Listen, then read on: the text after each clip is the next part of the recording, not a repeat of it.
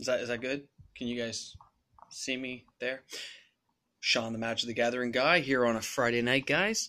I'm just gonna do a short video tonight. I don't have too much time. I just got to where I was going. It's kind of late, but I wanted to touch base on the cards today for all of us excited people enjoying spoiler week.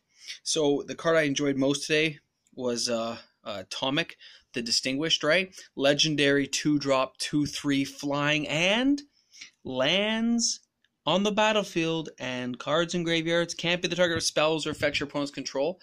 It's kind of awesome. And I don't know if you noticed, when I was looking at the cards today, by the way, he's going to be a good card, and especially as a rare, he's still a true drop for 2/3 that's flying. Okay, and he's legendary, so he's going to work with Mox Amber and bump the other cards up. You're going to see a lot of stuff with proliferate, guys. You can see it in all these cards. Everything here is proliferate. Think about the Paradise Druid. Add 1 mana of any card to your mana pool. Green-white deck or green-white-blue is going to be a sick combination in this one. So far, I'm not too bullish on black. Red looks like total burn fest. It's going to be fun. And individual colors, of course, will stand strong by themselves with no real issue. But I think a nice multi-deck, depending on the lands they give us to play with, could be good. I'm waiting to see what the spoilers are all weekend. But Tomik, I'm very, very happy about. Put in with Flibit the Lost, and we're looking pretty good. And just the way I saw proliferate that's going to work in this series, you can see there's so many combinations of ways of doing it. And a lot of cards now, like, +1/+0, 1 casting cost instant white spell that gave the guys first strike, right? And then lets them draw a card. Sorry, no first strike, not first strike. Just +1/+0, and you get to draw a card. That's pretty sick. I would not use it in like a regular, kitchen table game. But if I'm in a tournament playing it out, you know I'm going to be enjoying it, because as soon as you do that, guys, you're drawing a card, you're moving your deck along, and that's what you want to do. Also, the Cyclops Electromancer, he's kind of cool. I like the art. It was pretty impressive to look at. Just remember, guys, I'm going to buy a case. I've already set up to buy it. I'm going to get 6. I'm going to open some of them for you guys. Keep a couple aside, of course, which is what I normally do. But don't start going crazy. You know they're going to make this a tight allocation to begin with. Don't go for any of the hype of the prices going up. All this stuff falls 6 months in.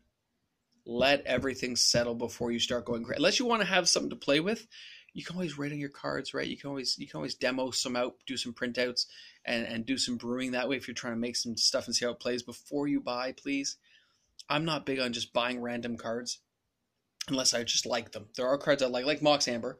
I didn't care. I just liked it. So I went ahead and bought them. And the same here. There are a couple of cards I'm going to buy. I already know. Flip of the Lost, I'm going to get. Tomik, I'm going to get. Sorry, I'm just looking down the list. Jace, I'm going to get. I'm going to get Karn for sure. But not right away. 6-7 months in. When the lull comes out. Modern Horizons comes. Prices will tank. That's your time to buy. Keep an eye on that. Okay? Because, everyone's eyes go, oh, something new! And they forget about the set that just came out, which could have future value. Modern Horizons is going to be great, but you're going to see future value with this set, I guarantee, just because I have a very good hunch, okay? I'm usually pretty good about this. You guys have seen some of the cards I've already shown you what I can do with them and how I've done it. So I'm giving myself about 80% on this one, that this set will climb pretty quickly over the next 5 to 7 years, especially after it goes out of print. So keep a couple booster boxes aside if you can get your hands on them and not open them.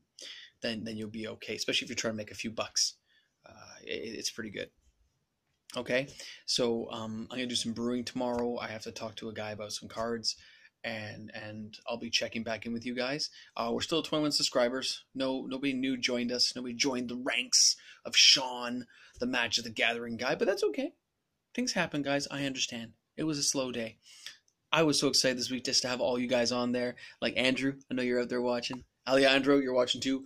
Viva Finance, I think your name is. I'm sorry. I've been really following some of the cards you're asking me about. I'm looking into it to see some combinations and stuff, and I will get back to you. So I am looking into it. I don't want you to think I've forgotten you. You guys are awesome, man. All you other guys who subscribe to me and are watching, like Tim, you guys are wicked, man. I really appreciate it.